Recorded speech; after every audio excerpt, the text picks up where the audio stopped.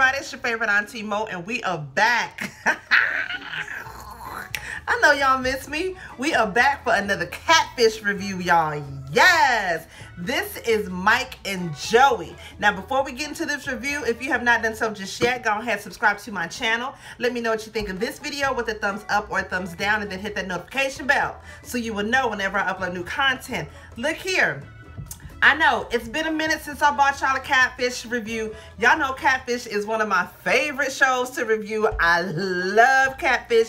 Neve, if you out there, you still looking for a co-host, holla at your auntie. Now I got you, boo. I got you. Y'all, this episode, the name of this episode needs to be In Search of a Sugar Daddy. Where the zaddies at? Where the zaddies at, okay? This episode was funny as hell to me. It was funny as hell. So, hopefully y'all are ready for the review, because I'm ready to give it to you. So, let's get right on up into it. All right, y'all. So, we got Mike. He's 19. He is from Connecticut. Recently moved to San Diego, California. He met Joey on Grindr when he was living in Connecticut, right?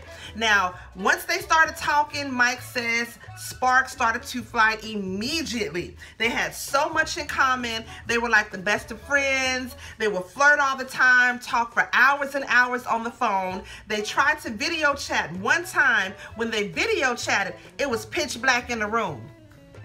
Now look here, boy, you 19, you a damn millennial. You know good and damn well, if the video chat don't work.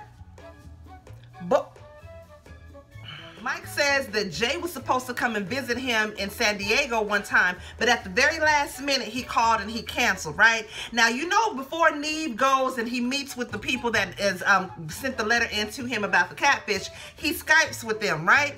Baby, when they Skype with Mike, this how you answer the phone.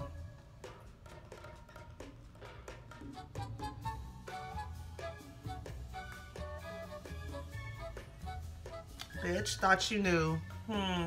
Mike says he is in need of a zaddy, okay? He wants to be either a regular, no, what did he say? He wants to be a top-of-the-line trophy husband, or he wants to be a professional sugar baby. He is looking for a rich man to take care of him so he can drink wine and eat sushi and tan all day. And mind you, he is very citrusy. I mean, very, very Fanta orangish, very Cheeto-y, hot Cheeto-y at that. And he doesn't like to wear a shirt, and he likes to wear some little ass shorts.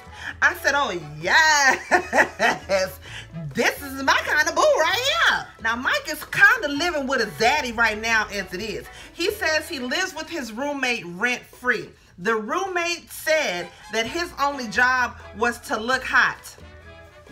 So the roommate pays all the bills, all the rents, all the everythings. He says he goes to the beach every day and eats sushi and drinks wine, and he's living his best life. I ain't even mad at you. I wish I could do that every damn day too. All the while, he's talking with Joey. Been talking to Joey for like the last 3-4 months, something like that, right? Now, he says that Joey was there for him when he moved out to California, that they made this connection, and that, you know, when he was feeling down and depressed and whoop-de-whoop, that Joey was there for him. So he wants to meet Joey. He ready to see who Zaddy is, and hopefully Zaddy got all the money that he needs to take care of him, because he's trying to eat sushi and tan and living his best life. Neve's co-host this episode is Jane Carey. She is the daughter of Jim Carey. If you don't know who Jim Carey is, I'm gonna need your ass to go ahead and Google right damn now. But their way they're doing their investigation, they start off with the phone number, right? Of course, they don't find nothing on the phone number. They do an internet search of another phone number to see if maybe it's an internet number. They don't find anything on the phone number, right? Now, they searched a couple of pictures that Mike sends them that he has. He has a couple of facial pictures and one dick print, right? Facial pictures show up. They don't find a match on him. They do a search of the dick print. The picture ends up coming up on Pinterest as one of the most searched gray pants dick print photos. So off that, they like, we can rule that out. It ain't him. They go to his Facebook. They see that there's a girl named Desiree that commented on one of his posts about her, him helping her with her battery. They end up reaching out to Desiree. Desiree calls them back. Neve like, look here, we be having bitches out here catfishing bitches, so we gonna have to FaceTime you. End up FaceTiming Desiree. Whoop, there she is, right? Now, she says that she was at an auto parts store, something like that. She ended up meeting Joey. Joey helped her jump her car, and that they became friends from there. She asked him for his phone number. He wouldn't give her his phone number, but he gave her his Facebook, right? And so they become friends through Facebook. She said that they went to have coffee one time, and when they were having coffee, Joey was just talking so much about this guy named Mike, who he knows, that he's been talking to, how much he likes Mike, how Mike is really important to him, how Mike is so special to him, and how he really likes Mike, right? Now, I was suspicious too. Before they even said anything, I'm like, why is she talking so much about what he said about Mike? That don't make no difference. And lo and behold, that's what Neve and Jane both say when they hang up the phone with her. They're like, she was way too willing and readily able to give us so much information that Joey was saying about Mike. We gonna keep a good eye on that bitch because I don't trust her ass. Y'all, so they go back and they tell Mike everything that they find out about Joey. They tell him what they find out about this friend Desiree and what he was supposedly saying about him. So of course they made Mike so happy. He like, okay, yeah, he for real. He telling people about me. That's Zaddy. That's Zaddy. So they try to call Joey. He doesn't answer the phone. Neve is like, well, we know he's in Connecticut because Desiree said that he's in Connecticut. So how about we just fly out to Connecticut, see if we can get in contact with him. Now, at the same time, they're trying to call him. Like I said, he doesn't answer the phone. They reach out to Desiree. They're like, since you such good friends with Joey, how about you reach out to Joey? You let him know that we got Mike, he wants to meet him, and that we finna come there, and that we gonna talk to him. She like, I bet, cool, I got you. They go by, they ain't heard enough from Desiree, right? So Neve reaches out to Desiree again. It's like, have you heard from Joey? Because we're trying to call him. He's not answering the phone. She replies back, that's weird. I know he's in Connecticut. Let me see if I can try to contact him, right? Hours and hours go by. They don't hear a damn thing. Then she finally texts back with an address. And they're like, what the hell is this? She's like, it's really complicated. Just come to this address and we'll talk about it. See, I knew that bitch was up to something. I knew her ass was up to something. Y'all, so they drive into the address. And it's some old creepy horror movie house on the lake ass long dirt road they gotta drive down trying to get to the house. Now meantime, Mike is like, oh, does he live in a lake house? Oh, I guess I could settle for that. Oh, that's great. I can do that. Y'all, this damn Mike, he is let me stop. I was gonna go in on him. I'm not even gonna do that. So they get to the house. Neve is knocking on the door. A knocker, knocker, no knocker, knocker, knocker. Ain't nobody coming to the door. Neve go around to another door. And the knocker, knocker. Don't nobody come to answer the damn door. So Neve is like, well, hell, we got to go back to the crib and reconvene. Think what the hell we going to do next. Just as they leaving, they downstairs finna get in the car. This garage door slowly, here we go again with this old dramatic ass garage door opening up. Now, one more time, this is who Mike thought he was talking to. This is Joey, who he thought he was talking to, right? Garage door slowly opens up. Baby, Mike snapped back and was like, ew, oh my God, ew, oh my God. He snapped. This is who he was actually talking to.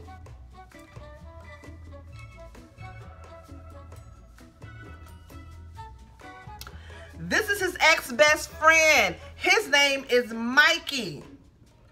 Mikey said the reason why he wanted to do this is because he caught his boyfriend in the bed with him in the act.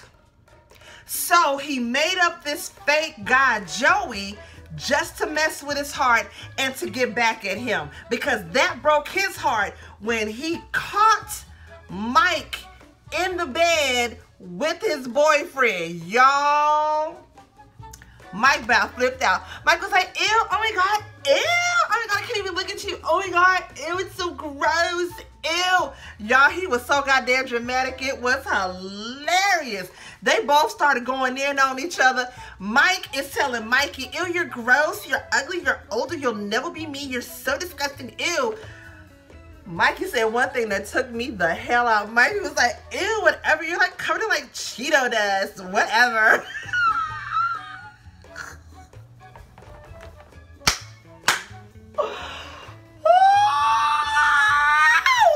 He told this motherfucker, whatever, you're like covered in like Cheeto dust. Y'all, I'm sweating. I damn near passed the hell out when he said that, baby, because I swear to God, he looked like he is actually covered in So Neve asked him, where did you get these pictures of this guy? He was like, oh, some random guy, I found him on Instagram, whatever. He's like, well, who the hell is Desiree? Oh, it's my best friend. She's in the house right now. This is her house. Whatever. This motherfucker Mikey was so cold with it. He came out there face beat to capacity with his Fenty highlighter and all that, ready to stun on you hoes. He came out there ready, baby. Joey out there with an itty bitty shirt on, some itty teeny ass short pants. He looked, this boy looked ridiculous. I'm sorry, but he looked crazy as hell, covered in Cheeto. That shit is so funny to me. It is so goddamn funny to me. So y'all, they take a break. Neve goes and talks with Mikey, and Mikey does admit that what he did was wrong. He says he didn't mean for it to go as far as it did, but in a way he sort of missed having his friend. And so the shit just ended up going, and it kept going and going and going and going, right? So they take a break from each other. Later on, they all come back, they sit down and they talk. And Mikey is actually open to having a friendship with Mike if Mike could understand that he's so vain, he's so stuck up, he's so narcissistic. He is a whole trip. I bet you it is draining as hell to be his friend. Just from watching him on this episode, he seems like he needs a lot of praise. He needs you to constantly tell him that he's that bitch, even when he crying crazy with the boy problems and all of that. Like, he is a whole damn mood. He is a mood. But at the same time, Mikey don't feel like he did anything wrong. He like, he was sleeping with my man, okay? So he deserves that. So I can apologize to him if he can apologize to me, and we can just move on. Is that how we doing it out here? For real? Like, for real, for real? Y'all, so at that point, they just agreed to disagree. So you know how Neve does a 2-month checkup, right? He did the 2-month checkup with them, and Mike does say that him and Mikey actually met up. They squashed it. They moved on from everything. But Mikey, when Neve catches up with him, he tells him, like, you know, yeah, we squashed it, but I still really don't, like, I don't trust Mike like that. He too stuck up. He's still covered in Cheeto dust. And I just can't even rock with him like that because he's still stuck up as hell. That's what it is. And at the same time, Mike said he's still out here in search of Zaddy Shark that's gonna take care of him, so he can be a regular schmegular sugar baby out here, or a top of the line trophy husband. Y'all, if y'all did not see this episode, Mike and Joey, go see it. If for nothing else, just fast forward to the part when that fool tell him, whatever, you're like covered in like Cheeto dust. That shit is funny as hell to me. It is funny as hell to me. Funny as hell. If y'all seen this episode and I forgot anything, please drop it down below and let me know. Please don't forget to like, comment, subscribe, and share. And Auntie Mo will see y'all in the next Catfish video. Peace out. What's up, y'all? Do me a favor and share the video. Please make sure to subscribe to my channel. Let me know what you think, and hit that notification button so you will be up to date when I upload my latest videos. I holla.